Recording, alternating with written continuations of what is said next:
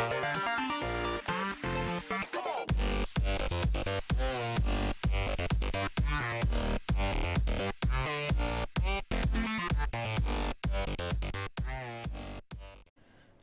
in this video we are going to write our first code. I already added a new project called 0104. So if you would like to do that, then you can also do that, or you can stay in the project that you already have. Anyway, this new project is where we are going to write our code. So we need to make sure then when we start executing our code that it will run the code inside this project here. Right now you can see that in scope 011 is actually highlighted, or it's bold, and that means that that's our startup project. So when I click start here and the code will run, then this project up here in scope 11 is going to execute. So we need to make sure that in scope 14 is going to execute instead, and we can do that by going to the top here and selecting the drop down menu and selecting 014. And as you can see now, the fourth one here is actually bold, and that means that's our startup project. So you could go up here and select it, or you can right click on something. Let's say we want to make this one our startup. You can right click and say set a startup, and then it also changes up here. So it's exactly the same. It doesn't matter which way you use. I usually just select it up here. Okay, let's write our first code. If you take your cursor down here, and I just noticed something. I don't have line numbers. Usually when you program, it's very nice to have line numbers, so that when I point something out, then you can say on line something, then you can see what line I'm talking about, right? So let's just add the line numbers. Just figured I don't have them. So if we go to tools and options, then there should be something called text editor. Let's see, there should be something text template, text editor there. And if you select that one and just select general, let's say C# here, there's something called all languages, and then there should be something called line numbers here. So set a tick in that. So if you go to, let's just do it again, tools, options, and then select text editor and select all languages, and then make sure line numbers has a tick here and click OK. Then you'll see now we have some line numbers out here. That's very nice to have.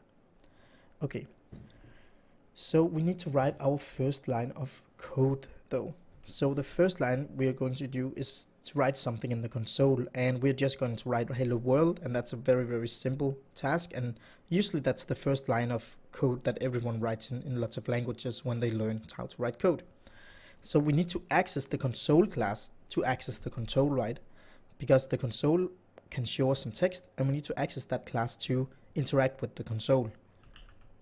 So if you write console, then you'll see that down here there's a box that pops up, and this box is actually something in Visual Studio called IntelliSense, and it will help you write your code.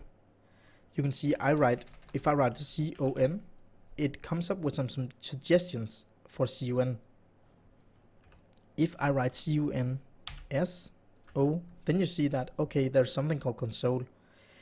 If you notice that console is written with a capital C, and I didn't write it with a capital C here, but if I have selected console here, it's highlighted, and I press tab, then it selects the right one. So now you can see console, it's written with a capital C. It's very important that you write the letters correctly, because if I write console like this, then you can see it's not going to recognize console here, because it doesn't know that what console is, so it's case sensitive. So make sure that every time you write some code, you need to use the correct letters, not small letters all the way. You need to use a capital C here to get the console class. As you can see, this one is highlighted, or is like kind of blue, and that's because I wrote it correctly. If I do that, it doesn't know what it is, but if I do this, it knows that it's console class. So that's very important that you use the IntelliSense whenever you write code. If I would do like this, then it doesn't work, but if I write console and just tap, then you can see that it changes to capital C. So I'm sure I'm using the right class because I'm using the IntelliSense when I'm writing my code. So now we have a handle on the console class because we need to interact with the console. And on the console class there is some different functionality, for example writing something to the console. So what do we need to do to be able to access that functionality inside the class? Well, to access the functionality inside the class, which this is a static class, but that will make sense later when we look at static, we have to click the dot. This is called a dot operator, and a dot operator basically opens up functionality inside classes and objects. So you can look at the dot operator as a key and the class as a toolbox, right? So we have a toolbox and we haven't unlocked it yet. Then we use the dot operator and we unlock it, and we are able to access all the functionality inside the console class here. So you're not going to learn everything about all the classes or all the functionality here, but we are going to use the functionality for writing some code. So if you write W, you'll see that it jumps to W, R, I. Then you see there's something called console.write and something called console.writeline. So right now we're just going to look at the write line. We will look at write later. So if you double click or tap, you'll see that it opens up. It adds write line. So write line is a method. As you can see, if I write write like this, you'll see that there's a purple box next to it. When something has a purple box next to it, it's a method, right? And when something is a method, we always need to finish up with open close parentheses. Write line instead. And if I open a parentheses and close it, then you'll see that this is a method or a function, and it's executed by adding the parentheses after it. So inside these parentheses, we need to write the code or the text that we want to write in the console. Because if I open this, let's say I write and open it again, see it writes the current line terminated to the standard output stream, and that's the console. And you can see there are lots of different versions of this. This is very confusing, I know, but basically we can put whatever we want to write in the console inside these parentheses, because this is a method and we open up close parentheses. So if I write like this, it's going to give me an error. It's going to say that, well, there's a syntax error and the name hello doesn't exist in the current context. So it doesn't know what hello world is.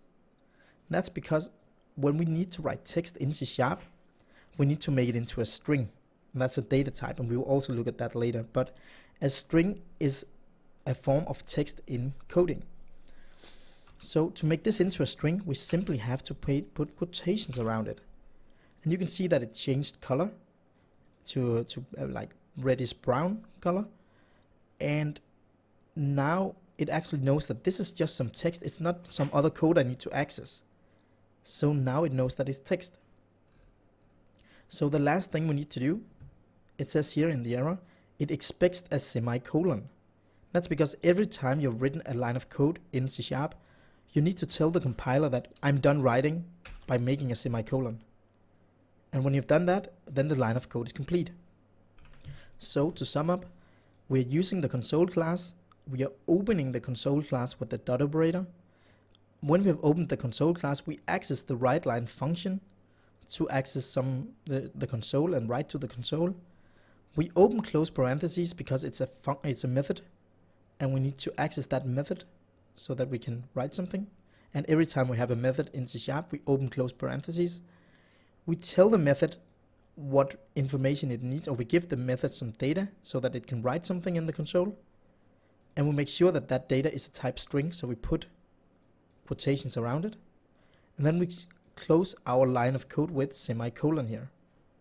If we would like to test our code by running it, you'll see that the console will open up and close down immediately. As you can see, when I press start, it opens and closes.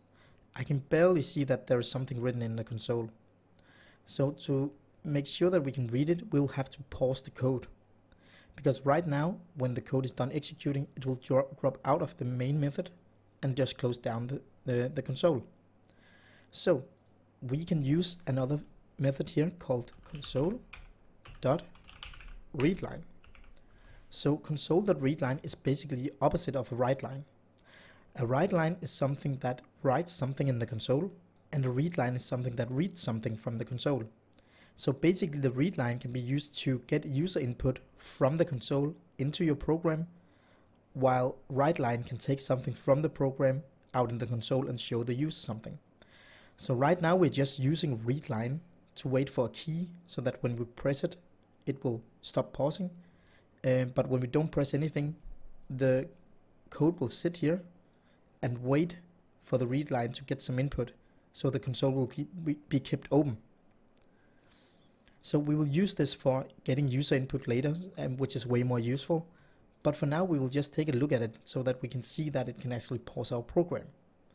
So as you can see, when I press start again, the program stays open and the line here is actually just blinking. If I press enter, the console will close down because the read key gets a key in and it's done reading the key, and then it drops out of this scope here, the code. So another thing we could do than using read key, you could also delete this and press Ctrl and F5 when building. Then the program also stays open. But that has nothing to do with the code you have written, it's just the way that Visual Studio compiles it when you press Ctrl F5.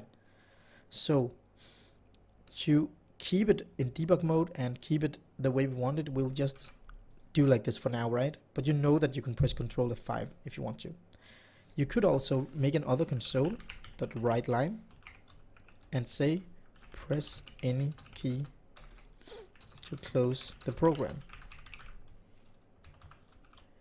And then up here where your hello world is, you can write something else. You can write hello, my name is, and then your name, for example. So now you can see when I play the game or the program, hello, my name is Kenneth, press any key to close the program. Okay, I press a key, enter, and then close it. So any key is not valid, it needs to be enter. Let's do like this. So if we run it again, it should be correct. Hello, my name is Kenneth, press enter to close the program. Okay, and there we go. So now we can write some text in the console and we can wait for input so that we can keep whatever text we've written up in the console. We can keep it there so we can read it. Another thing you might have noticed is the fact that the system namespace up here isn't faded out anymore. And that's because we're using the console class. As you can see, if I would delete this and let it update, then the system will be grayed out. But the second I start to write console.writeLine or something, then the system namespace come back because the console class is inside system. So we are using this namespace up here. Just going to go back to the original code. So that's why we need the namespaces. If I wouldn't have the system up here, then I can't use the console class because it's not included in this file. So every time we have some functionality that we need, we will need to include the correct namespace so that we can use the functionality in that namespace. And Microsoft have been very nice and created a system namespace that allows us to write something in the console. So that's why we included it. Thanks for watching my video. Please remember that InScope Studios is a community founded page, so please consider clicking the support link on the screen to see how you can support me and get something back in return.